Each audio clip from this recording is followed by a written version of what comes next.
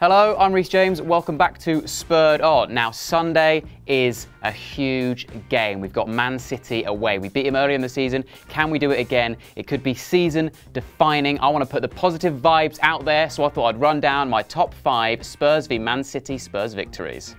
In at number 5 is the 2006 2-1 away win against Man City, our first away win of that season, thanks to, you guessed it, Callum Davenport. He got a 15th minute header and then a screamer 20 yards out on the half volley from T. Huds, and we win the game. Joey Barton got one back for them, but they still lost, and we all love seeing Joey Barton have a sulk.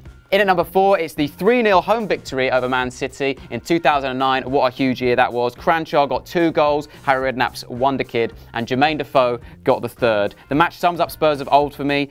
This win put us back on track for our Champions League hopes, which we did end up achieving after a loss to Wolves at home the week before. But this win put us 2 points adrift of 4th place. That's right, Aston Villa at the time.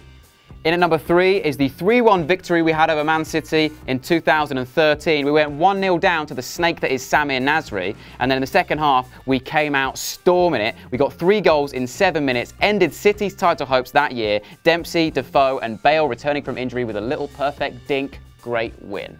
In at number 2 is the 4-1 victory, the thrashing we had over Man City this year at home. Again, we went 1-0 down to Kevin De Bruyne, who is thankfully out of this game, before Eric Dyer equalised with a beautiful 25-yarder. Then Toby, the boy, slammed in a header before Kane ended a goal drought that had lasted 12 hours of football, silencing critics who'd called him a one-season wonder, with a beautiful, composed finish with just a hint of offside. And then Lamela gave Caballero the runaround with the Benny Hill theme tune playing in the background, and Craig Mitch went mad in the fan cams.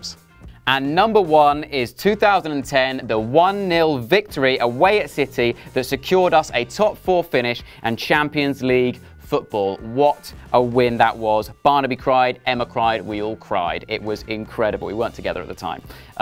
It wasn't pretty, but they all count. Yunus Kabul, of all people, crosses it in. Keeper can only parry it into Crouch's path. Crouch bundles it in the 82nd minute. We get the win. We qualify for the Champions League, and Redknapp gets soaked by David Bentley in the post-match interview. What a day.